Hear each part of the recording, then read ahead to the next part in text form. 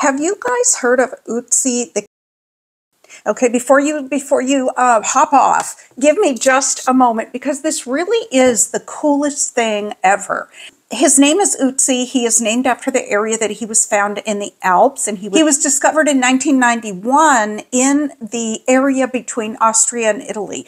But listen, even if you don't like anthropology or history or mummies, this is fascinating. So listen to this. What was learned from this most intact human body, naturally preserved? I'm going to tell you some things that were learned thanks to modern technology, genetic coding, something else called carbon dating, and many other things, different types of imaging and so on. And it's just fascinating because the part that really interests me, his tools might interest some people, his ancestry all the way back to farmers in an area of Italy might be interesting to other people. But for me, what's really fascinating is this man named Utsi had all the medical ailments and problems 5,300 years ago when he was alive and strong and walking through the mountains that we have today. So let's go over some of those because you just won't believe one of them. Let's first talk about his statistics real quick. So I think I also mentioned that in 1991, 2 hikers discovered him, and I'm going to insert some pictures. There is so much information on YouTube and on the internet about him, and they discovered him face down, completely frozen, partially out of ice. It has been found that he was about 45 years old. He was 5'3", and he weighed approximately 110 pounds at the time that they were able to put everything together and do all of his statistics. The genetic coding tells us that his hair was brown, his eyes were brown, and his skin was dark. It also said that specifically his ancestry goes back to Sardinia. How did he die? That's a whole other mystery that a lot of people are still looking at. It's just really interesting because he was found to have an arrowhead in his back shoulder area. But at first they thought that that's what probably took his life. Why did somebody do this to him and shoot him with an arrow from the back? The arrow tip was still left inside him. They at first thought that an artery might have been hit and he bled to death. But then later now they're saying that's not the case, that only about 100 milliliters or cc's of blood probably occurred from that injury and he died rather from maybe hitting his head and from the elements. Okay, what were the medical conditions that he was discovered to have? And what I find really fascinating is that 5,300 years ago, he had the same things that most people have today. A lot of people have today. But the one that surprised me the most was Lyme disease. This individual named Utsi had Lyme disease. He had atherosclerosis. He had parasites in his intestines. He had severe arthritis, especially in his hips, lower back, and knees. He was, as they are predicting, somebody who was on foot traveling a lot. He didn't have most of his muscles up on top, but he had them in the hips and leg area. And they found certain type of pollen in his body that would indicate that he wasn't always up in the mountains, but he was also down in the valley, up crossing, down in the valley, and up again. He also had gum disease and gallstones, and his hair he was losing his hair. So at the age of 45 or so, what they think that he had, like I said, a lot of the things that we have today. I guess that Lyme disease isn't something that or atherosclerosis and heart disease, those things weren't really things that I was thinking of that somebody 5,000 years ago might have.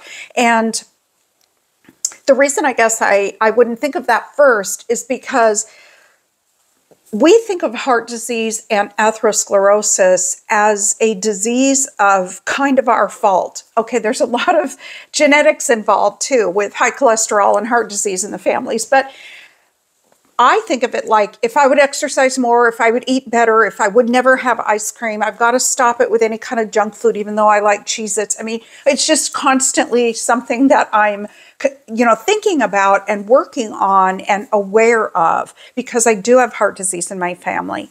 And to think that, you know, there were no Cheez-Its back in the day. There was no, you know, processed food the way that we have it today.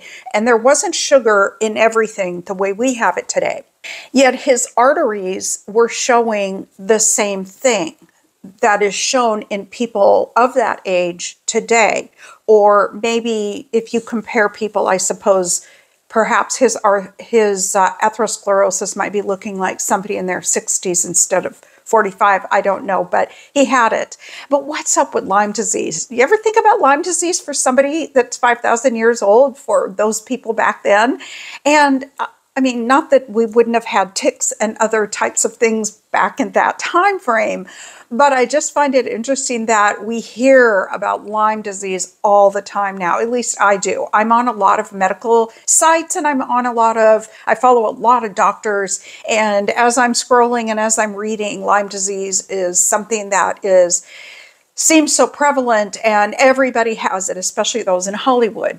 What was also interesting is that Utsie had a lot of tattoos. Okay, he had specifically, I've got to look at my notes, 61 tattoos, and they were in 19 groups on his body.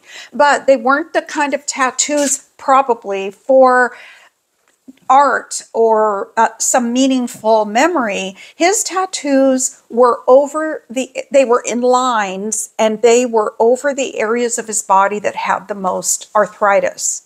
And he also had some over his abdomen in the area where his gallstones would be causing him a lot of pain. So what was used, they found back then, were these types of cuts and lines into the area of the body that is causing you the most pain, and coal and other things were put in there to alleviate the pain. Maybe they did something similar to acupuncture. We don't really know. One thing they did find was a particular type of birch mushroom that he had with all the other tools and things that he carried. He was very prepared. He was a strong, prepared, well-versed man who traversed these mountains and valleys on a regular basis, it seems, and he had everything with him and was prepared with what he was wearing for the environment. And this type of mushroom is an antiseptic, antibiotic perhaps, that kind of a thing. Utsie had a lot of inflammation in his body, and Lyme disease isn't an inflammatory type of illness, it is an infection, but it can cause inflammation in the body. He had that. He had this widespread inflammation. He had the arthritis, like I mentioned, and let me give you some other things that they found that he had. Specifically, endothelial damage to his blood vessel lining, and the blood vessel lining damage is the first step to atherosclerosis. With the gum disease, you can get bacteria from that into the bloodstream, and that probably accurately correlates with what they found with bacteria. But again, he lived a very active life with no processed foods, and yet he still had atherosclerosis. He still had inflammation, arthritis, and parasites. I forgot to mention they discovered that his blood type was O. When they were looking at him, though, his eyes looked blue, but with the genetic testing that they were able to do, they found that his eyes were actually brown. He sustained many injuries and ailments and old injuries to his body in his 45 years of life. And modern medicine and technology and imaging can tell us so many things. So they did the same thing that they would do on other people who are deceased as far as doing an autopsy on him, although the autopsy was done by individuals that weren't your regular coroner. And that's how they were able to discover what's going on with him and what his life was like and where his ancestors came from.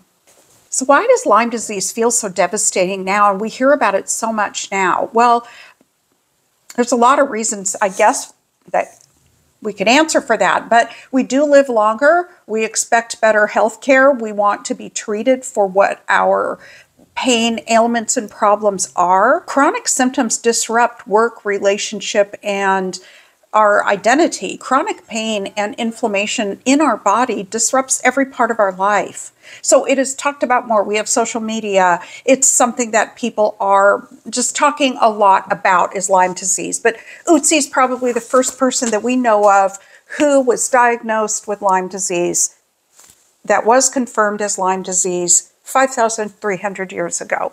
I hope this was fascinating, just a fun little video.